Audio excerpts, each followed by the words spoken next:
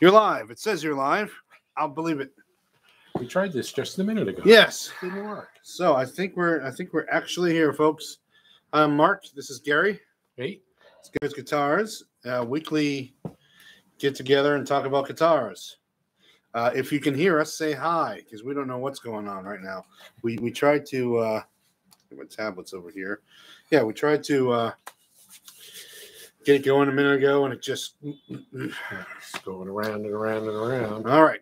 So you know the drill if you've been here before.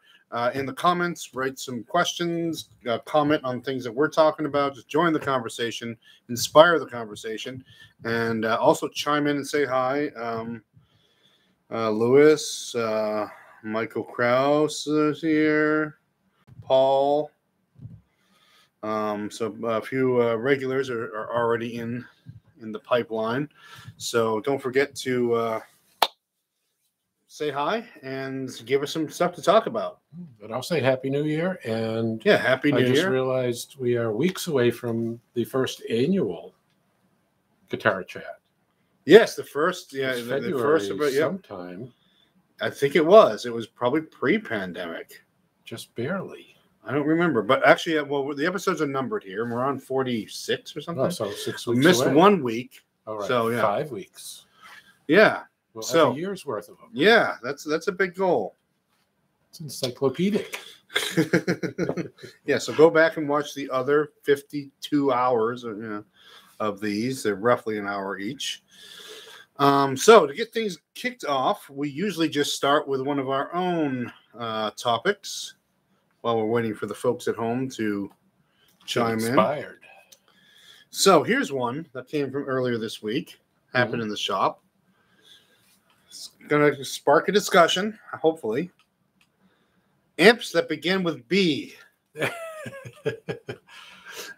is from Paul. Yeah, exactly. So fill everyone in what's going on with amps that begin with B. Somebody had brought in a Bugera, I think it was. Mm-hmm.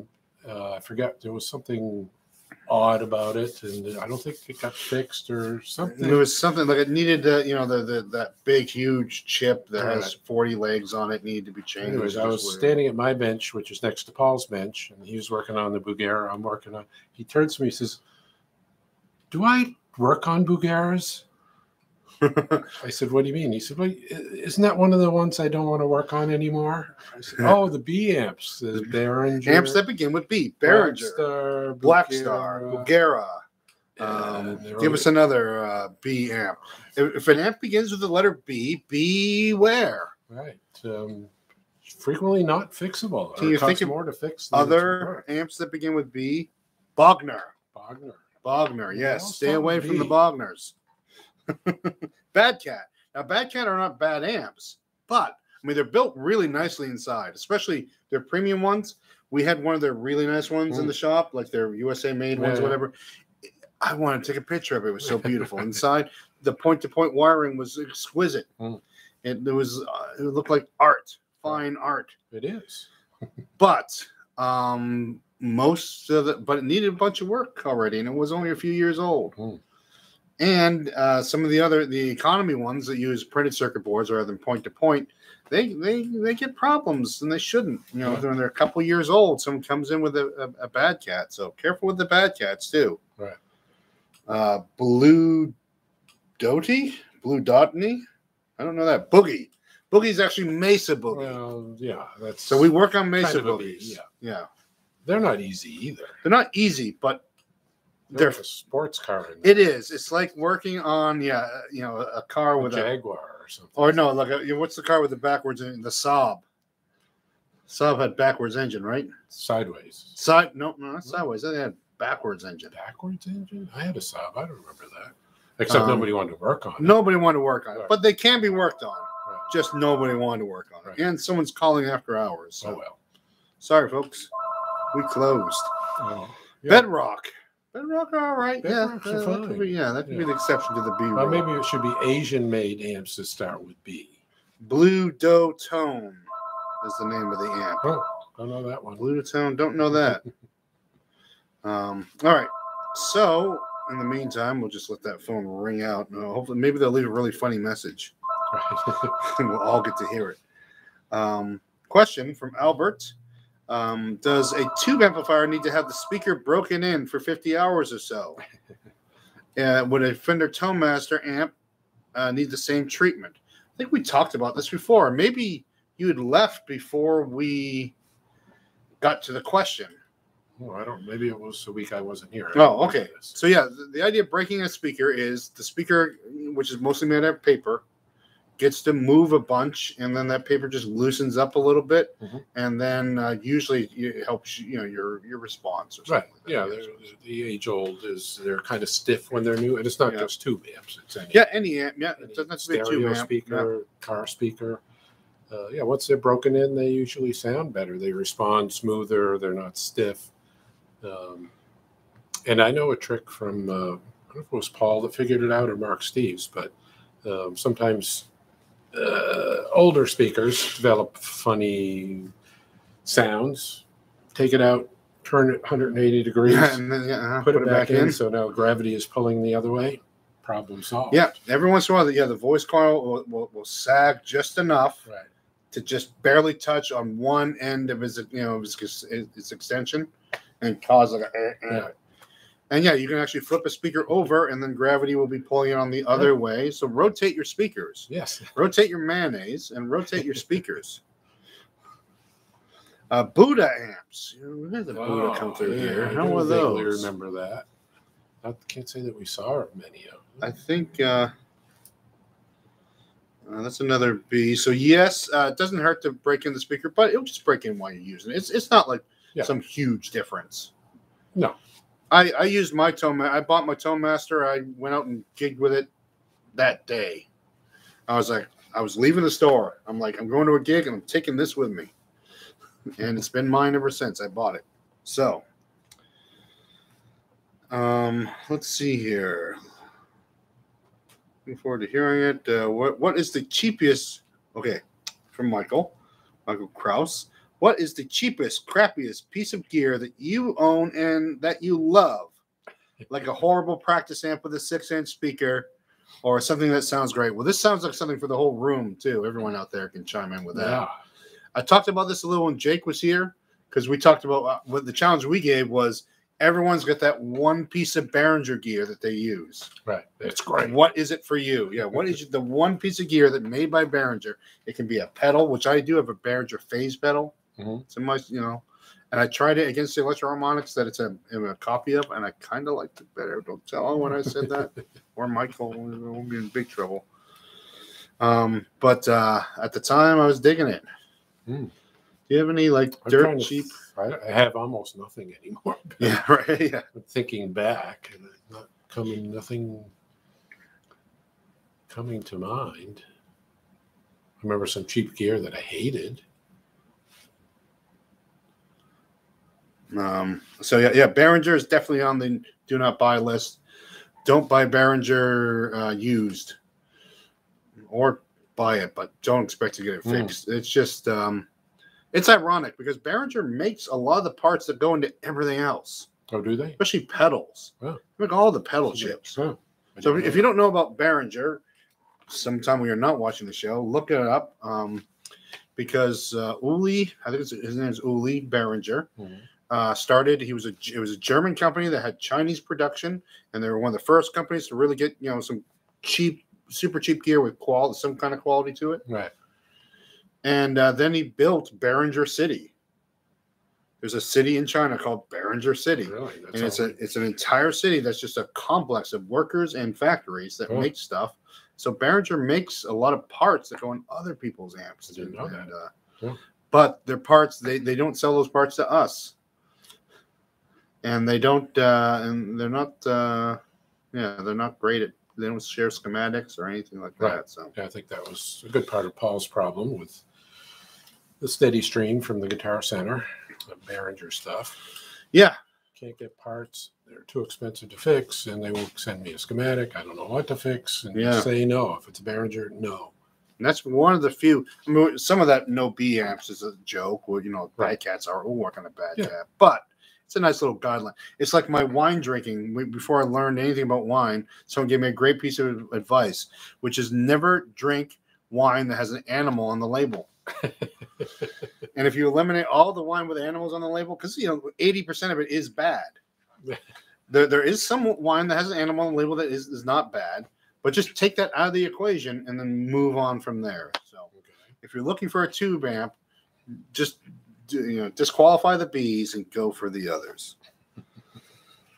All right.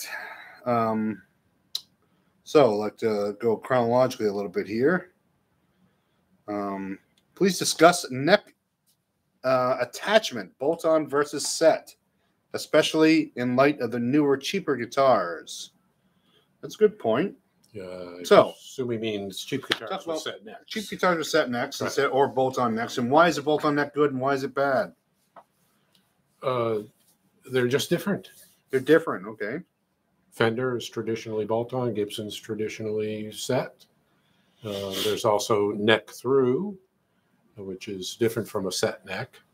To me, it's sustain is the big thing. So a bolt-on gives you more sustain. No, less. Less sustain. Less sustain. It's a key part. I'm sorry. Yeah, the set neck is more sustain. Yeah, because the wood is vibrating together. They're glued literally together. But still, with a set neck, you have two pieces of wood you're gluing together and hoping that they sustain. They work well together. Yeah. With a neck through, you have a neck and it goes to the end of the body, and your strap button's on the other end. So it's one piece of wood. It's going to vibrate well, and that vibration gives you the sustain and affects your tone. But Fender dabbled with set necks. They never caught on because they didn't really sound like a Strat or a Tele anymore. Yes, I will say this about Fender set necks. Fender does not make a set neck guitar in the U.S. or in Mexico. It's not surprising. All their set neck guitars are Japanese. Asian made. Yeah. I think they just don't have, on the Fender side of the factory, they just don't, they can't do a mass production set neck guitar. They're just not set up for it and they don't want it. That's part of the reason they. It's not their tradition. Yeah. It's a big change for them. The Gibson also had some bolt-on neck cheap guitars that were fine, but they didn't particularly sound like a SG or a Les Paul or anything. I think they still make the basic model Epiphones or bolt-ons. So. Yeah, I mean, they do make some Epiphones that are bolt-ons, but more Epiphones are coming set neck, including one we have here for sale. It's certainly a lot more work to make a set neck guitar. I think because of CAD cutting, it's not as much anymore. That's why the Asian companies can do it so well, and Fender doesn't bother doing it. Because Fender in the custom shop, because the Fender custom shop and the Gretsch custom shop are the same shop. And on the Gretsch side of things, they do set necks all day long. Yeah, but the USA made Gretsch's have set necks, but the USA made Fenders, no. Reminds me of a semi-joke that I used to tell people who had bolt-on neck Epiphone acoustics. Oh, yeah. Well, the good news is it's a bolt-on neck, so we can fix it. The bad news is it's a bolt-on neck. Yeah, right. It's not going to sound as good. Or the bad news is you need a neck reset. The good news is we can do it. Yeah. So it's not going to be $500. Bolt-on necks are great. You can shim them. You can play with them. You can change them. It's pretty common. Most of the Fender, it's pretty common for pre-CBS Fenders to have shims in them from the factory. Yeah. I've seen quite, a few of them. They put the neck on. They go to do the step. Like, not quite right. They throw a little shim in there. You can even tell factory shims. Yeah, because they were in the '60s. They were these little red pieces of very thin cardboard cut in the same particular shape. Oh yeah. So that's the stock shim. Yeah, right. Yeah. Not all guitars had them, but they'd slam it together, string it up, go, whoops, this one needs a shim, which then, of course, led to the micro tilt in the '70s, which had its own issues, but saved having to take the neck off to adjust it. And that's the only good thing about it. Micro tilt. I'm not a fan of the micro tilt. Well, one of my main goals working on those guitars is to set it up with the micro tilts off. Yeah. First thing, turn off the micro tilt and see how we can do. We have to. We'll turn it back on. But Behringer Super Fuzz. This was someone Michael said about his cheap gear, or a Boss MG10 mini amp. This is back on the subject of great cheap gear stuff. Any of that Japanese made guitars, those all have mojo. I think I have a soft spot for all of those, even the Like the one you're working on. Yes, That's exactly. worth nothing, and you're going to put 3 hours into it. there's one that just that came in. It is literally, it's not worth nothing. We could easily sell it for $99, but the frets were all falling out of it. I defretted it in 40 seconds. Right. No, when I just pulled them out.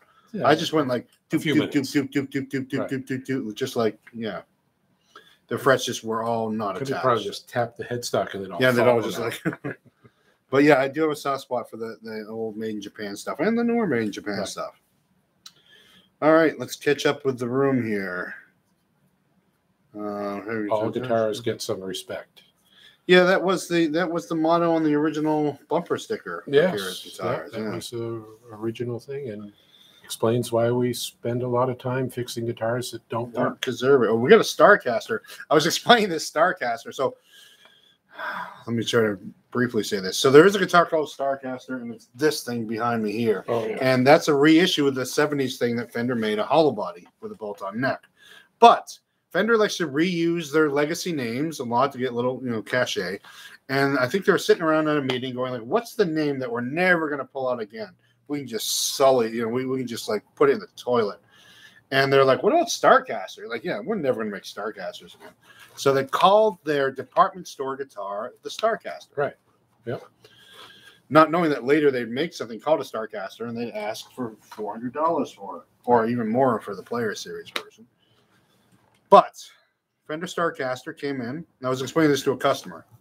This guitar came in, we put new strings on it, did all the setup work, and it's only, and the sign said $69.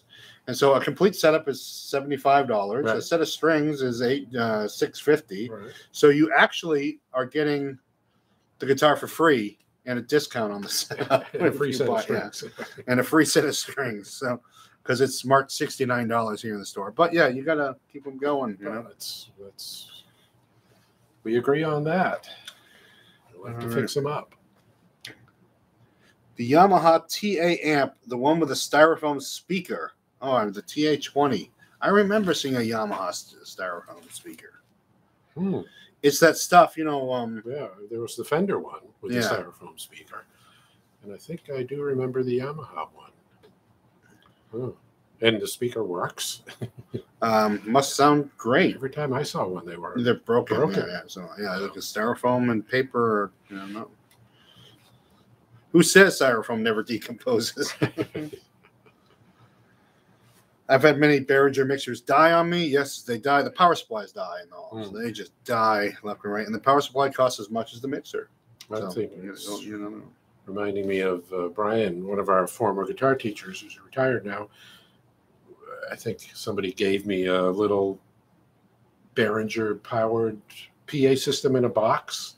It's like a 12-inch speaker with 3 channels and controls all in one box. And I forget, it was working. And Brian saw it and went, "Oh, does that work?" I said, "Yeah." I think I basically gave it to him. He came back, "That thing sounds great. I'm using it all the time."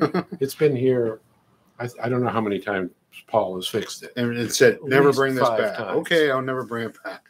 But I know he doesn't want it, but I love it, and I'll spend another $50. A piece of crappy gear that will, there's such a thing. The last summer we did these outdoor shows in North Berwick. We called it North by North Berwick Music Festival, and we get just this outdoor spacing, all that kind of thing. And I brought my old PV PA with a couple of really old EV, the plastic molded EV speakers. Right. They're kind of flat. Yeah. And that sounded great. That is people were like, "Oh my God, the vocals are so good." And it's like, it's a PV head and the speaker just loud and clear with spring reverb. Do you prefer outdoor gigs or indoor gigs? Now I do. I used to hate outdoor gigs, but last summer that's where it was at. Yeah. You just gotta, if you want to play, you gotta be playing outdoors. And I did some indoor gigs, but I did an indoor gig that I shouldn't have done in November. Right. Yeah. So yeah, for now, I'm not doing gigs until it gets warmer, until Yeah. spring. I'm just going to stay hibernating. I could think of some great outdoor gigs, but they were festivals.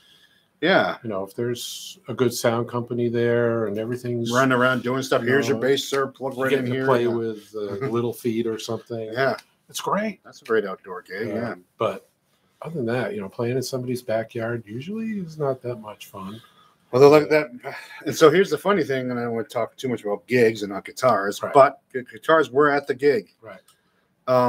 People were so happy. This was the first of these shows when people just got like their first shot. People were still wearing masks and they were out in the field and could be, you know, spread apart. But people were just so happy to be there, and so we just did it past the hat, and the hat happened to be a shopping bag or something in a wheelbarrow. Both bands, each band played an hour. Each band got $400 worth of donations. People were throwing 20s in there. Oh, They're great. just so happy to be there. So I'm like, this is a good gig. This is better than we get paid at a bar. So we're like, why are we going? Why are we playing bars? You show up at the bar, you got to run a tab for your band because they only give you one free drink, and then you got to pay the bouncer and pay the sound guy. If you're in Boston, the sound guy gets paid out of your pay. The door man gets paid out of your pay, and if there's anything left, you might get some of that money. Right. It is nuts. Whew, sorry to vent on that. It's all right. Gig stories. So they made an acoustic and electric department store Starcaster. Yeah, there was an acoustic Starcaster, which was terrible. The Strat one is not bad. The acoustic Starcaster is probably like makes a Johnson look deluxe. Right. Yeah, I remember seeing some, I think they were from Walmart 25 years ago. Starcaster Strats that were, I got it for $59. You paid too much. Sorry. Yeah, and this thing needs $75 worth of work. Right, and it still won't be very good. Yeah, that didn't go over well either. They gave up on department store guitars for sure. You know, luckily, when they realized there was no money in it. There was I'm just checking back here and make sure I didn't miss anything. I did miss a question last week. If anyone's out there who asked it, someone asked about Leslie simulator pedals. We have the Volante that's here.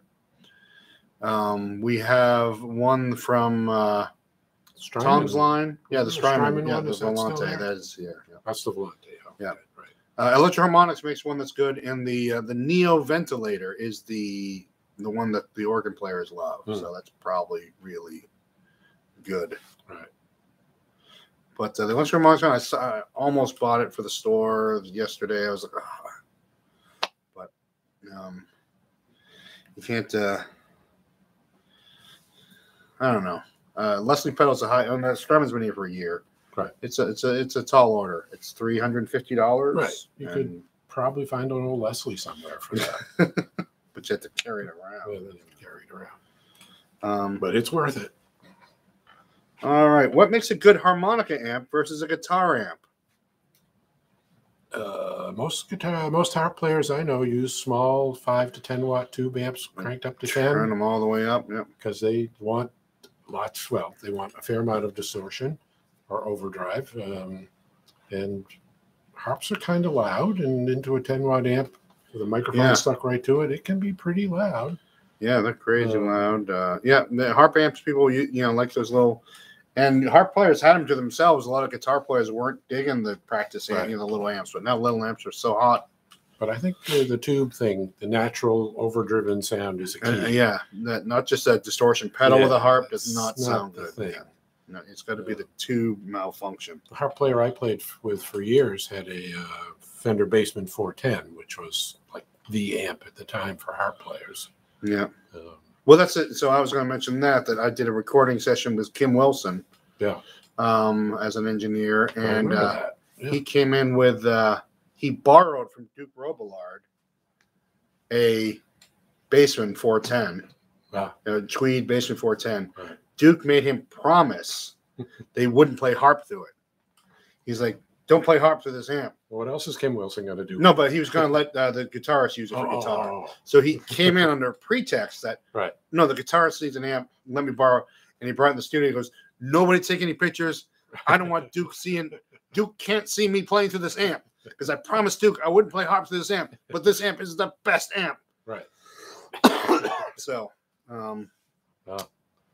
that's I hope you didn't. he was a character. We didn't rat him out, but he's like, no pictures. Yeah, and don't Don't list take it any on the pictures. credits. Yeah, right. Yeah. Thank you, Duke, for the. Yeah. Let's see here. The old H&K Rotosphere. Oh, this is about the Leslie simulator. Was great. $400 used. Yeah. Using Catman? H&K, Rotosphere. Yeah, probably. Yeah. There's some good Leslie simulators out there now. Because the processing is working all right, and I tried the Strymon. I'm a Leslie snob. I own a couple of them. Yeah. I've owned a Leslie since I bought one from you in 1993. Right. We talked about that previously. Oh, that's the one that had been in the barn for a while. Yeah, the one with the dead mice in it. Right. Yep. Yes, right. But yeah, it's I'm a Leslie snob, and I use the Nord and the Leslie effect on that. Mhm. And that's nice. Right. I saw Kim Wilson with the Thunderbirds at the Orpheum. He did an unamplified harmonica solo. Yeah. Well, that guy's got some lungs too, man. He's singing. Yeah. So I remember I saw him at a Ben and Jerry's festival back in the 90s. Not a huge harmonica fan that I am.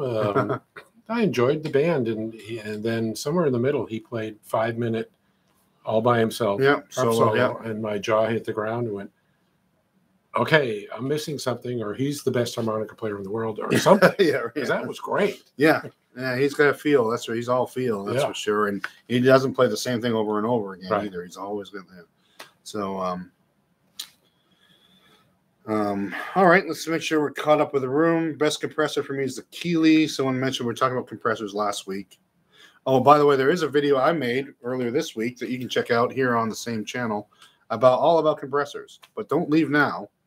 Go, after this is over and check that out.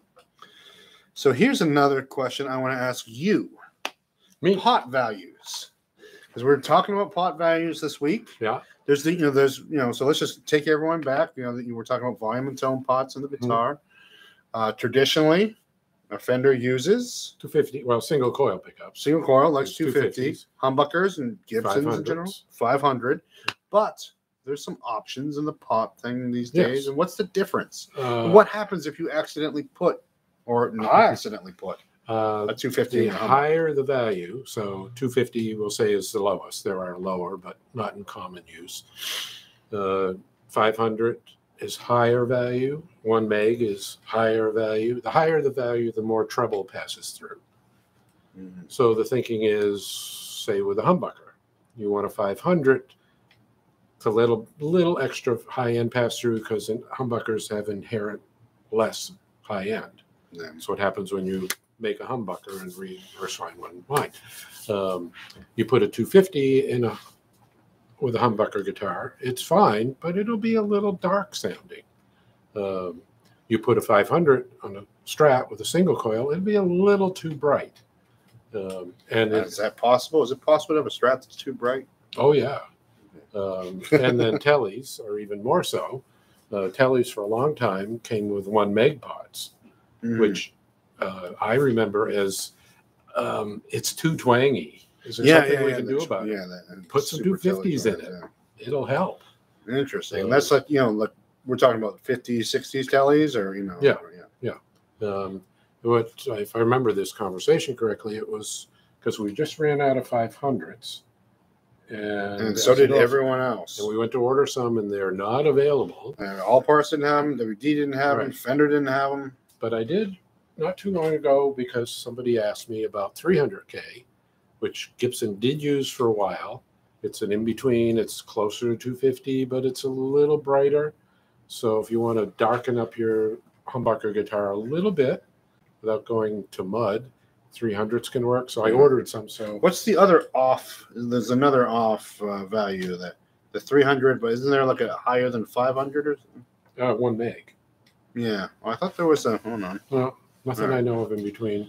And now that I say it, I think actually Gibson used 350s to be accurate, but you can't get those anymore. But you can get 300, so we got those close enough.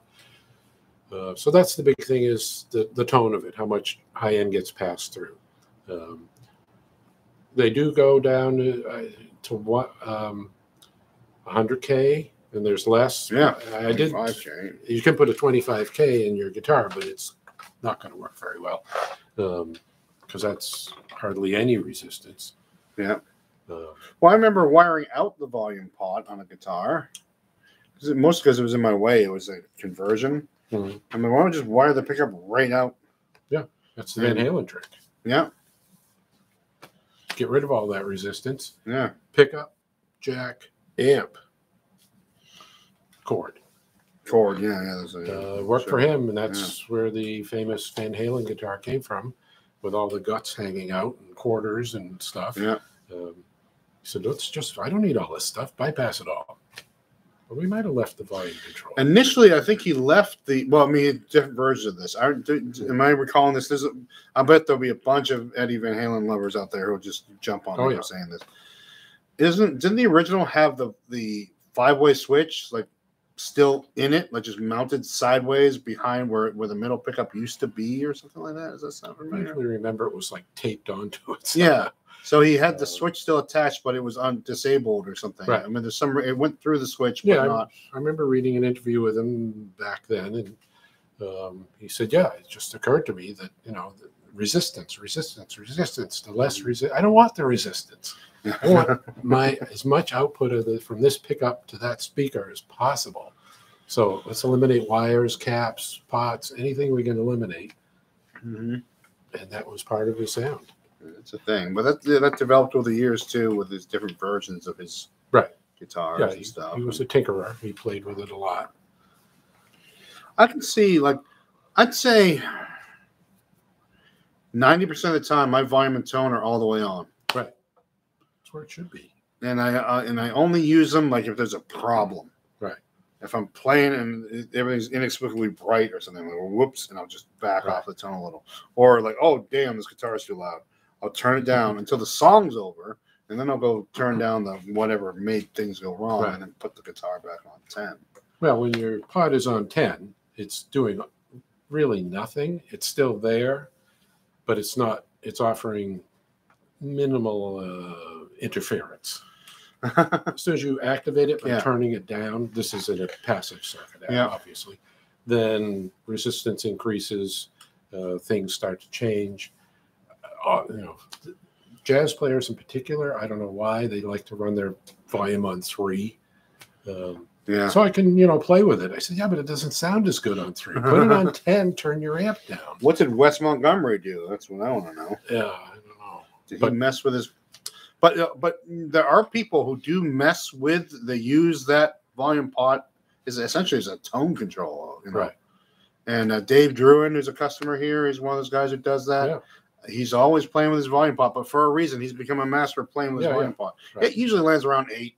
Right. I think he'll just sit there playing with it, and then just put down his guitar. I'll go look at it. Oh, that's on 8. Well, I think the thing to be aware of when you, mostly with the volume pot, but the tone too,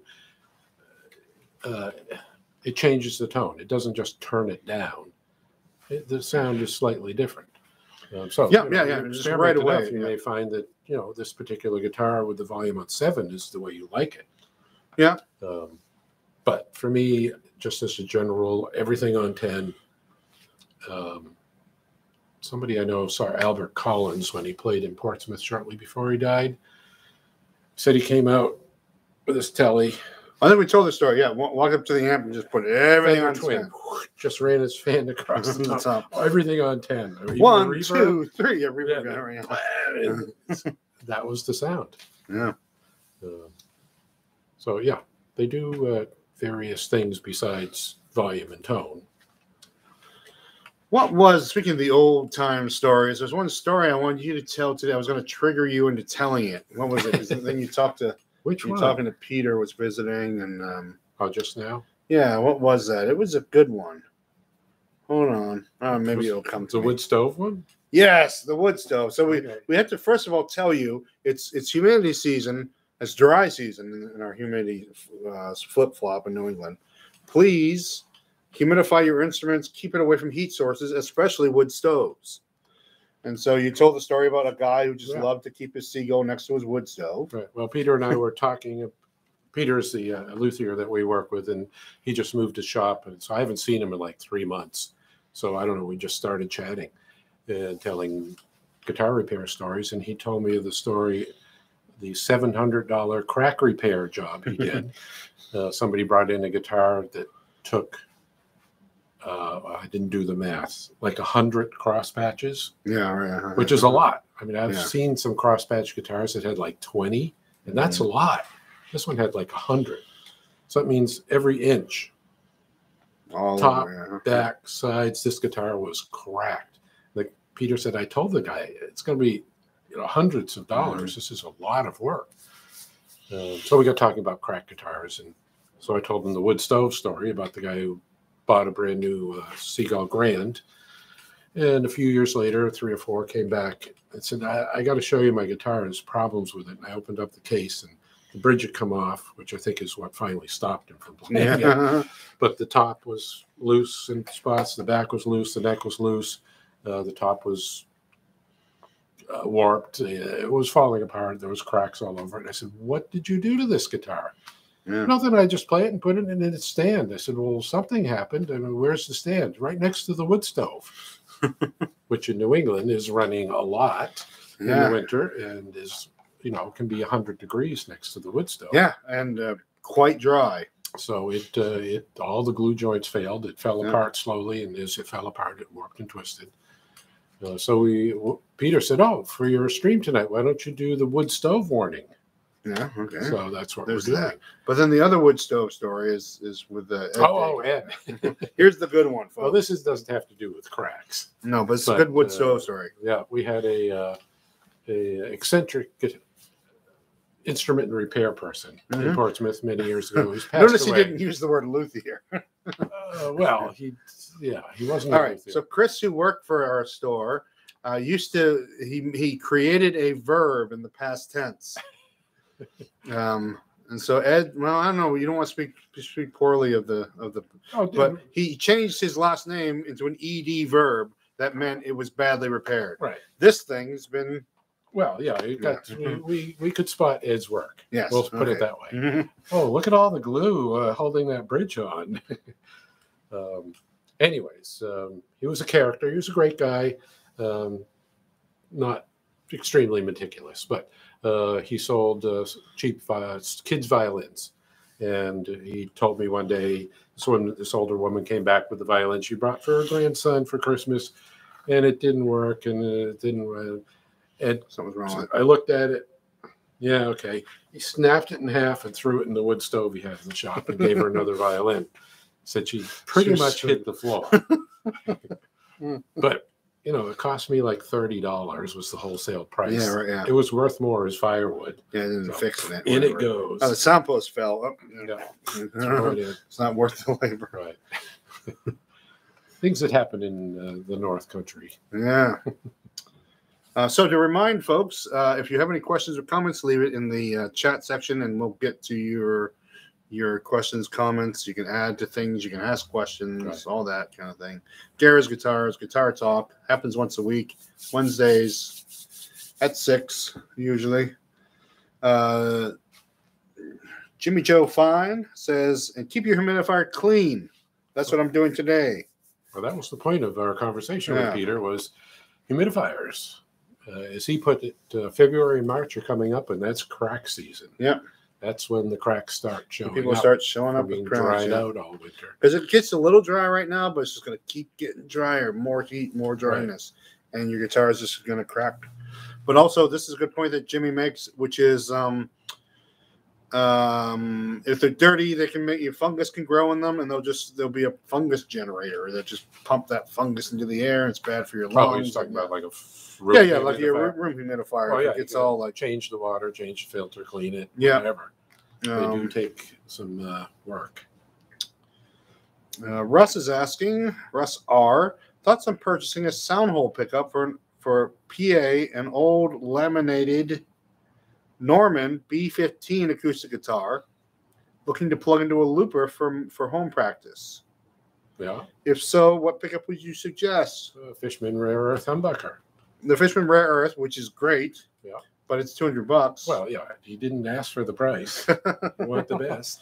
One of the best Fishman Rare Earth. Seymour Duncan makes a good one. We have a couple. We have got the Fishman makes their Neo D series. Those are fine. Which are all right for $199. They're humbucking as well, but there's something, this is different magnet technology. Yeah. We sell the Gretsch one because it looks cool. Right. But it's also $89. Yeah, any old magnetic pickup will be fine. Especially if you want to use it with a looper, unless you want to sound like super, you like a little. So the cheaper pickups will have a little bit of high end in them or something, but that'll be kind of cool too. Well, it's kind of like the gold foil electric guitar pickup. They have a sound. So I'm over here canceling bots. We've gotten popular enough for bots to come into our chat and start messing with stuff. So I think the important thing though about Soundhole pickups in particular, and especially the magnetic ones, really doesn't matter what guitar you put them in. They're going to sound about the same because they're not really picking up any guitar tone. They're picking up the strings. The strings and just 10% of the guitar. If you have a $4,000 great sounding acoustic guitar, the Soundhole pickup's not going to particularly sound like that. It's going to sound like itself. I think that's why Fishman invented the Aura.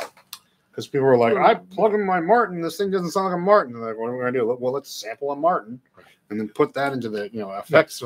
Yeah, well, there are ways to do it. Yes. Yeah, so digitally, actually people will be playing a Martin guitar with a pickup in it, plug into a box that digitally simulates a Martin guitar. Right. So, is that ironic? It's unfortunate. We know that. Is it a true irony? Is it the opposite of what you would expect? We're down the digital rabbit hole. Yeah. So anything's, and it will be done. Possible. All right. I think we're caught up on the chat here. I'm just double checking. So here is here's just one of the kind of general questions that I had. Best upgrade for a guitar and the worst upgrades for a guitar. So if someone has a Strat and they're like, hey, I just want to, do something nice, get my guitar. Everyone likes to make their guitar unique in some ways too. That's a lot of people are into upgrading. They just want to change something. Yeah. So what's the best way to upgrade? We'll start with a Strat. Well, we'll pretend it's a mid-range one. Yeah. Not custom shop, not a Squire.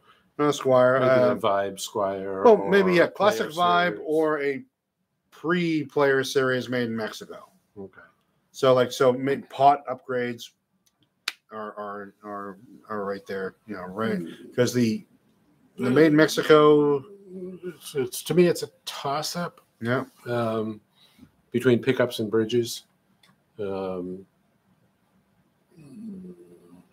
arguments to be made for both. If you're getting the sound you like out of the pickups, and I'd look at the bridge. They're stamped metal or cast metal, whatever it is. They're cheap. Yeah, they don't the cheap ones, yeah. They're more of a tone sink than anything else. A nice hefty block on the bridge made out of good metal will make things work better. What about those brass blocks? Have you had experience with those? I've been curious about that. Well, I'm old enough to have survived the brass age of guitars.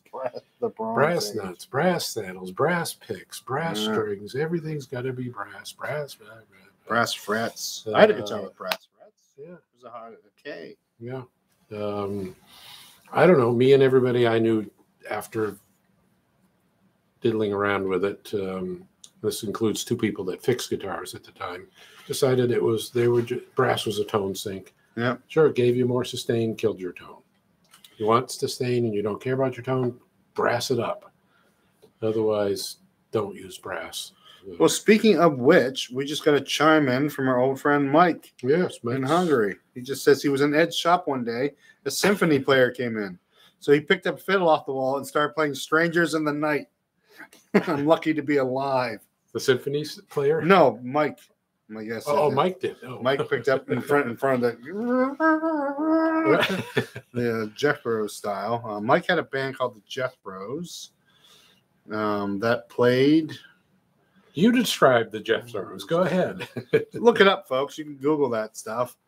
It was it was a challenge, really. Playing as badly as possible. Two talented musicians playing as badly as possible. And it's not losing complete sight of what was going on. Well, yeah, that's a simple way of putting it. Well, you asked me to describe. Right. Well, I was also in a band with Mike where he played trombone. Yeah. At amazing levels. I don't know how else to put it. Amazingly. The playing was no good, but it was loud. New York in particular.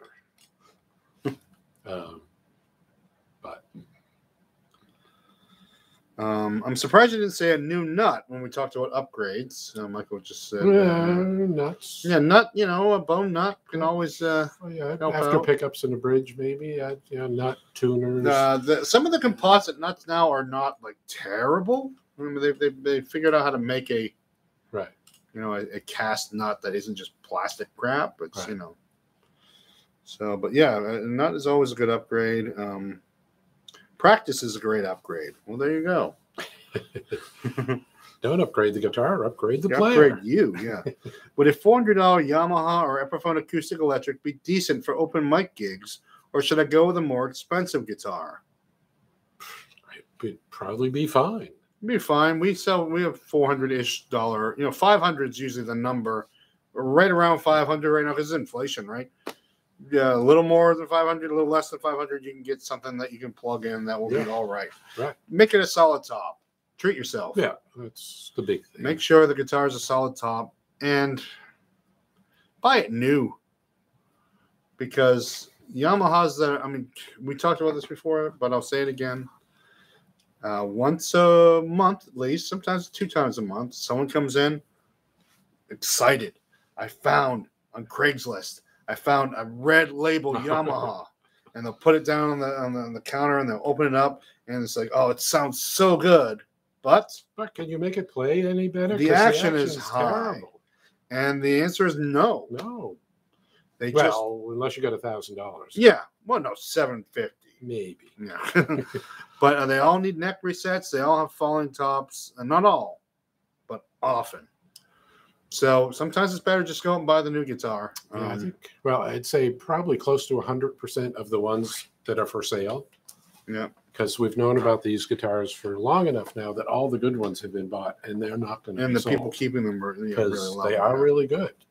So if you see one for sale, it probably is one of those bad ones. Yeah. There's a better chance that it is because people hold on to them. And Craigslist, I don't know if it was that. That can be risky. And then it's like, a guy had an amp he brought in for repair. He's like, I bought this in the parking lot of a pawn I heard that shop. conversation the other day, yeah. And it's like, never buy anything in the parking lot of a pawn shop. Because you think you're getting a deal. He's like, oh, man, I'm just about to pawn this, but I'll sell it to you for $200. That's what they offered me inside. And whatever the thing is, just don't do it. Even though it sounds like a good idea, bad things happen in the parking lots of pawn shops. I'm getting ready to replace the switch and pots on a 90s Fernandez Strat. They've always been noisy. Well, that's a... there's a simple spray cleaner. Yeah, solution to that, but at this point, they may well be worn out. They may be worn out by now. 90s, that's 30 years old. Yeah, switching pots, jack, while you're in there, do the jack. Yeah.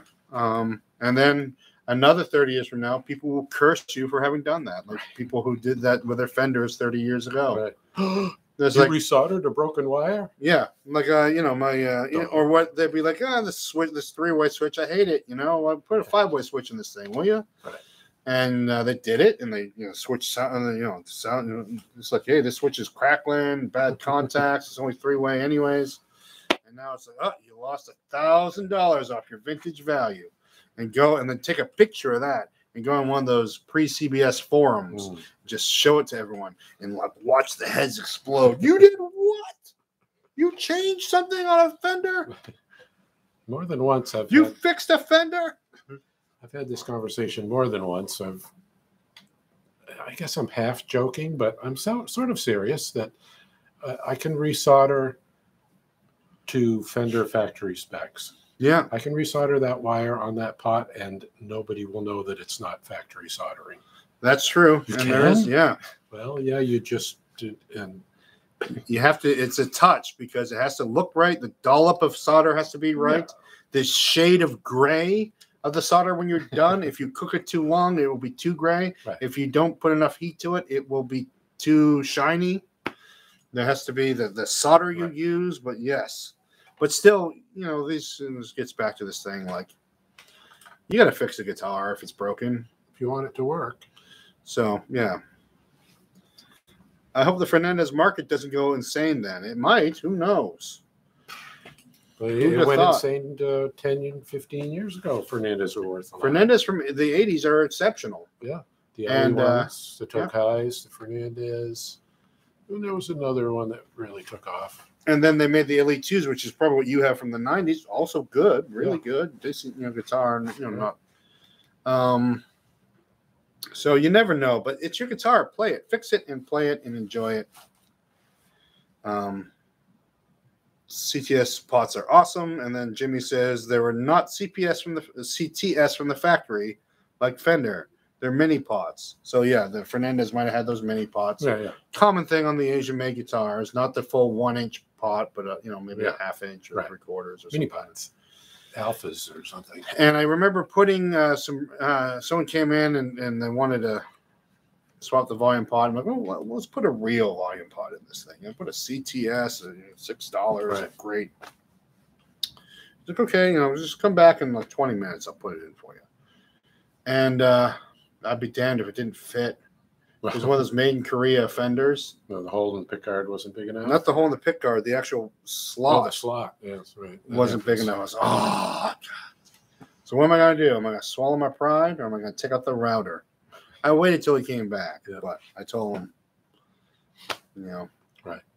I'm going to have to chip away Sometimes you have to use the cheap parts. Yep.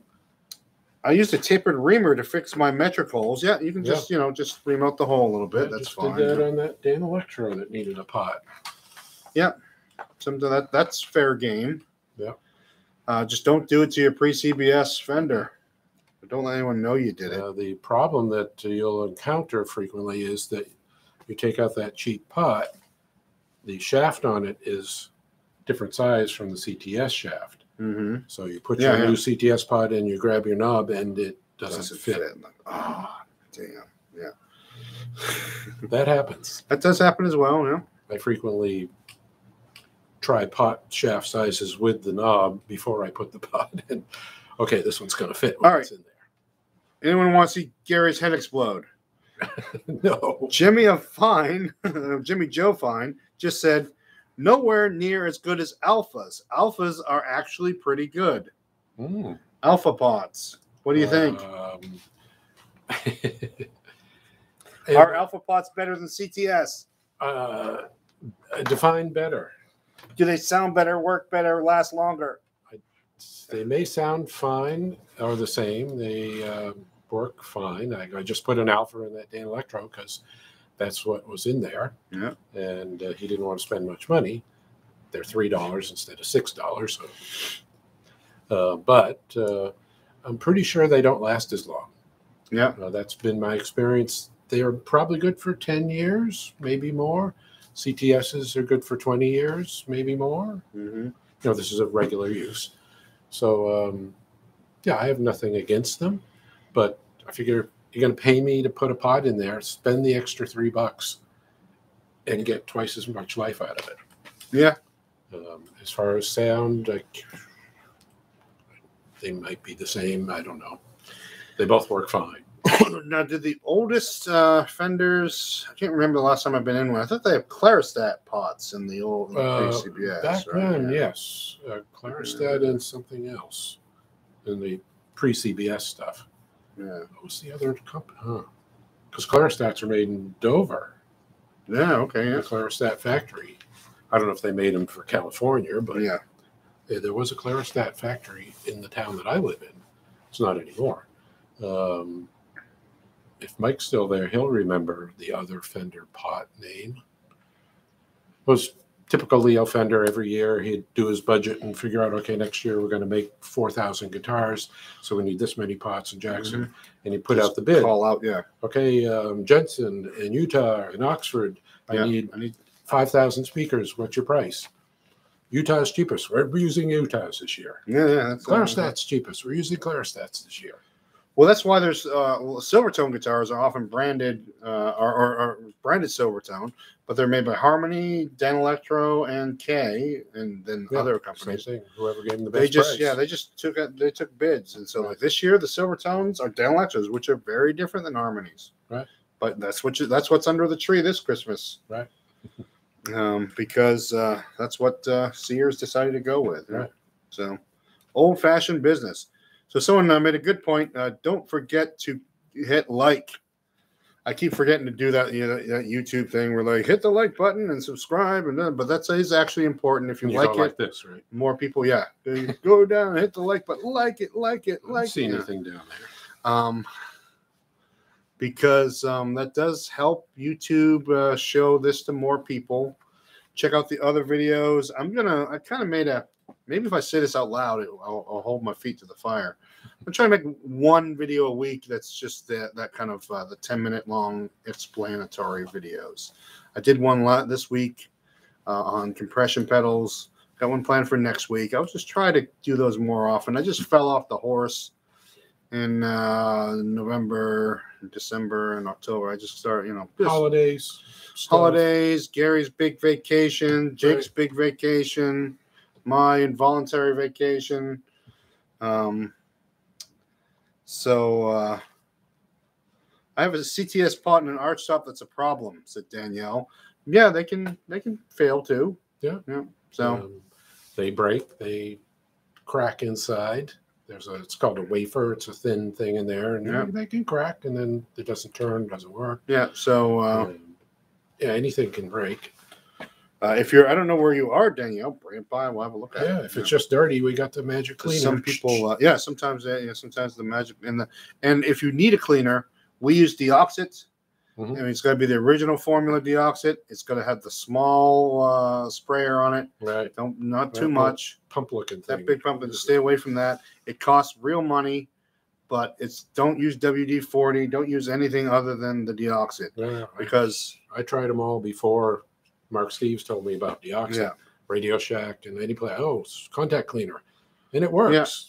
Yeah, right. Yeah. The TV dowel cleaner. Yeah, get rid of that. Use this. Whoa. The thing is that the thing that's in it that's carcinogenous and terrible and outlawed in the state of California. But what it does is it eats up the corrosion, and then that solution of corrosion and liquid evaporates into nothing. Right. So it actually removes the corrosion from the site of the corrosion, which a lot of others, they just put a lubricant in there. Right. They just kind of. So it's better for a couple of days. Yeah. And then it just, it's bad again. So that's the stuff. And we got it here and we can do it for you too. The Alphas have tighter or at least equal tolerance to the CTS. Yeah, they're all right. They're fine. But that's just something I remember Gary go, Alpha, because we were looking for those 500Ks. And he's like, Alpha, Well, there's Born pots. There's others that are, high-end. Yeah. Super tech. There's no end to that, too, yeah. To my ear, and they're no better. Plus, you can't clean them. They're sealed. Sealed pots are bad.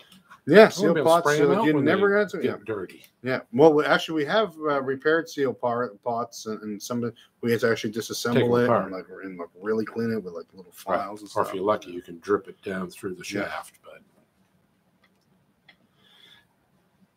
I have a small hair. This is Danielle again. I have a small hair scrunchie wrapped around the shaft until the top, and that stops it from rattling. It rattles. Yeah. Oh. Yeah, old pots can rattle.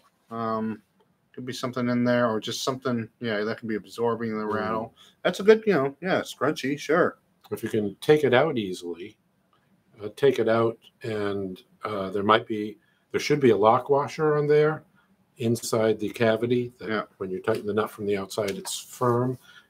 Lots of companies don't bother to put a lock washer. They'll put a flat washer, and sometimes they don't sit right, so things And never go, quite right, and yeah, it they can just cause vibrate rattling. a little bit. Yeah. So I take it out and put it back and with a lock washer if you have one. Yeah, It it might could be. cure it. Yeah, it could If be you can get that. at it. And there could be. Yeah, they're hard to get at sometimes, for sure. It depends where it's located.